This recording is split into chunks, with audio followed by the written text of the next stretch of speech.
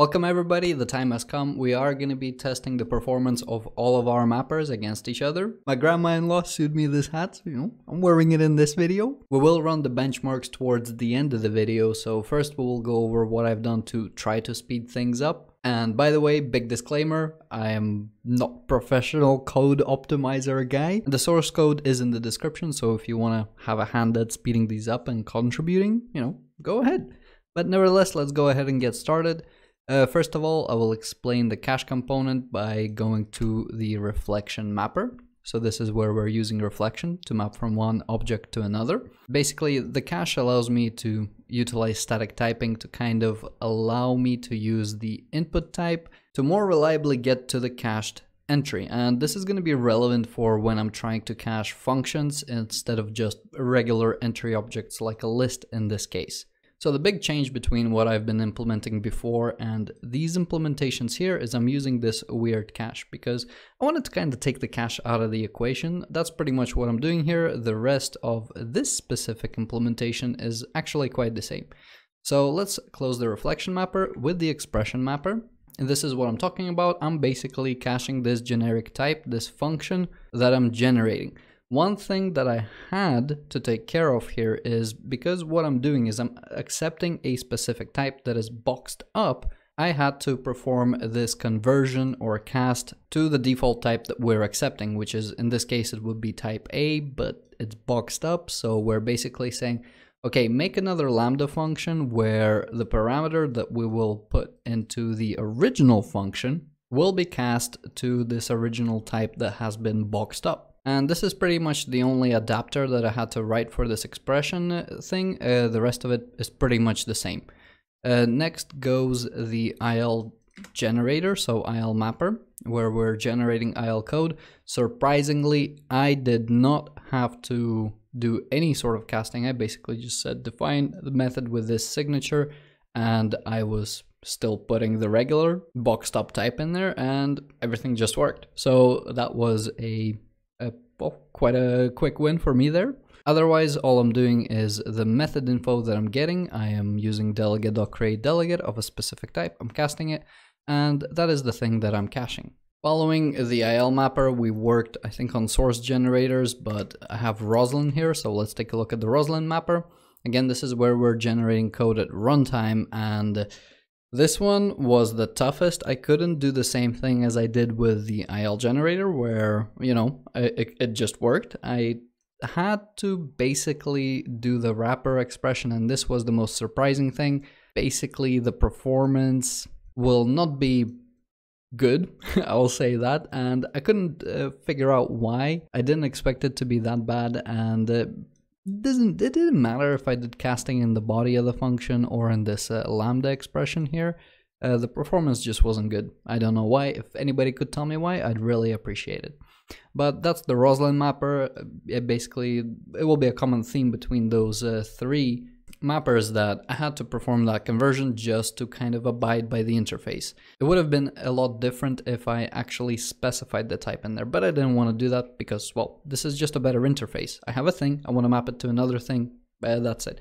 I could probably improve this interface as well by basically saying something like map A and then a chain function to the other type. That might have probably worked, but we're stuck with this, and that's what I was working with.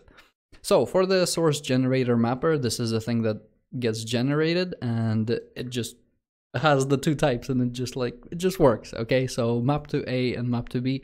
Manual labor is the same as source generator mapper, except for source generators, you get it for free. For manual labor, you have to apply manual labor.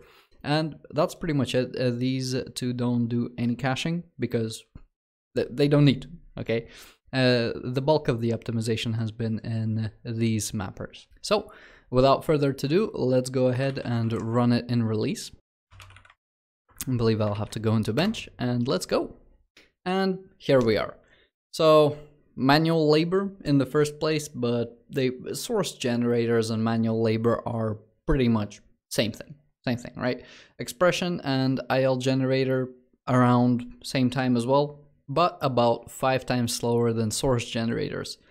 Roslyn, performance I'm not going to talk about, it's in the trash, right? Reflection, it's something most people are familiar with, but again, the performance compared to even the expressions in IL generator is already 10x and higher than that even. So looking at this, does it mean that you can always go with source generators? And the answer is going to be no. You're not always going to be able to do source generators. And the reason why, well, we can talk about it.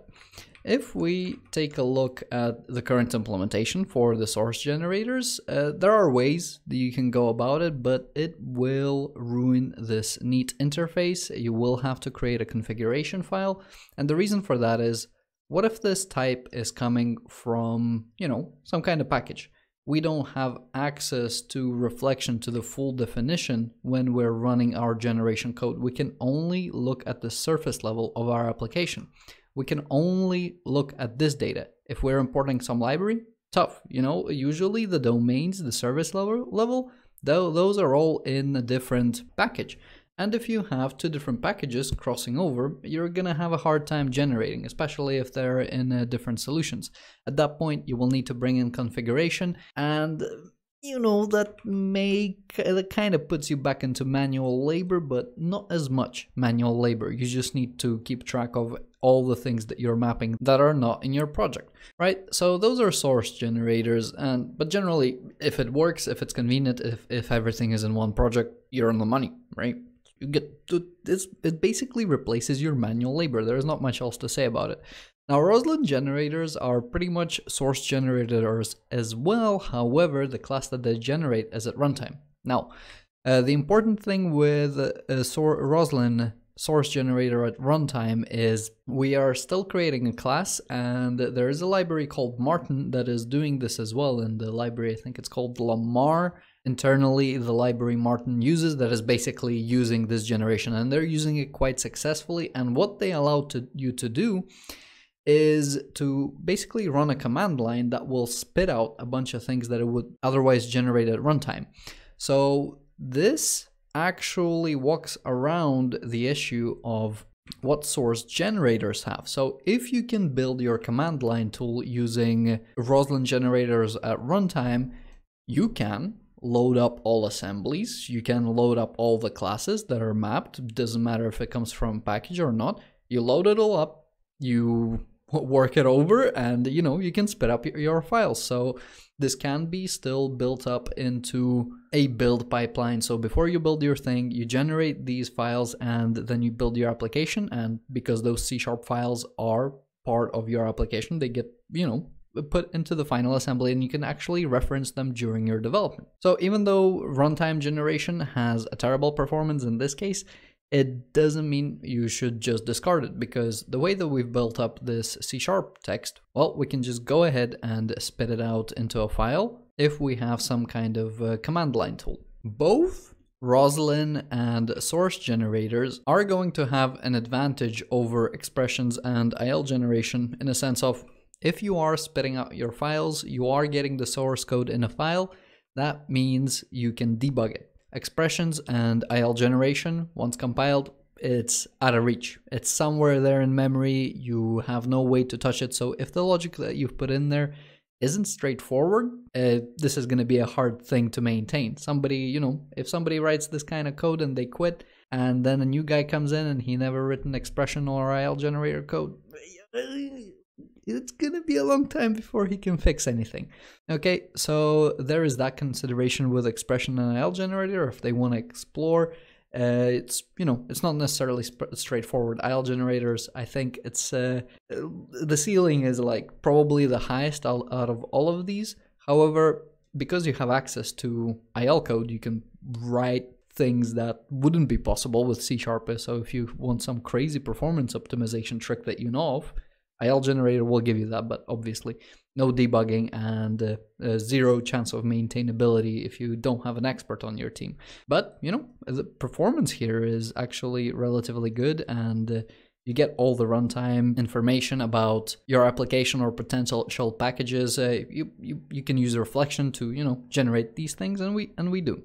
Out of these two approaches, I was quite surprised how expression API did against IL generation. I didn't think they would be this close, but yeah, So expression APIs is definitely something worth learning if you are going to be generating logic at runtime, because reflection in the end, this speed is okay if you are not concerned with performance. It is okay to have something like this, but let's quickly take a look at the reflection mapper just in terms of the logic that you would have to implement.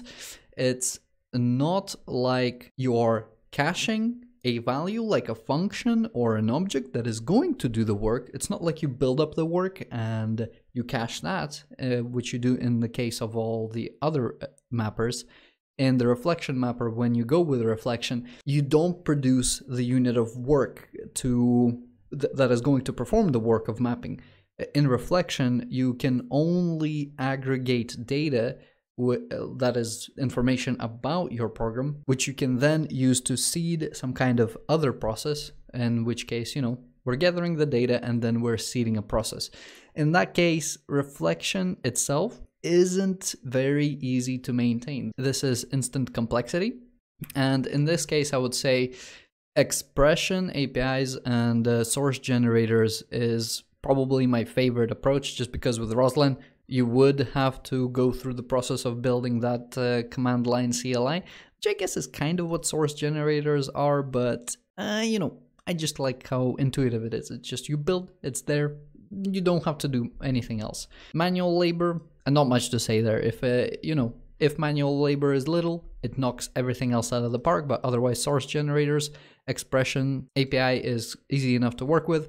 IL generators, just because it's generating an assembly, and I wouldn't trust myself with writing tons of this IL generated code and then maintaining it. I wouldn't touch IL generation with anything. I would accept the performance impact. A reflection, again, I would consider this quite a complex solution compared to even expressions or source generators, just because you are going to have to know all that information and then know additionally about the process that you're seeding. So although probably an easier thing to produce compared to the other ones, the solution that is going to end up here is not intuitive and is complex. And that is it. Those are all the thoughts I have on these mappers. Again, expression and source generators probably win it for me in terms of experience of building it. In terms of performance, source generators and manual labor is the best. If you can make this code go faster, please leave a comment or reach out to me on the Discord server. Obviously, if you have any questions, do that as well. All the source code is in the description. You can check it out. If you enjoyed this video, don't forget to leave a like, subscribe. I gotta eat. Thank you very much to all of my patrons that are supporting me. If you're not yet supporting me, please consider. I appreciate you. Thank you very much, and I hope you have a good day.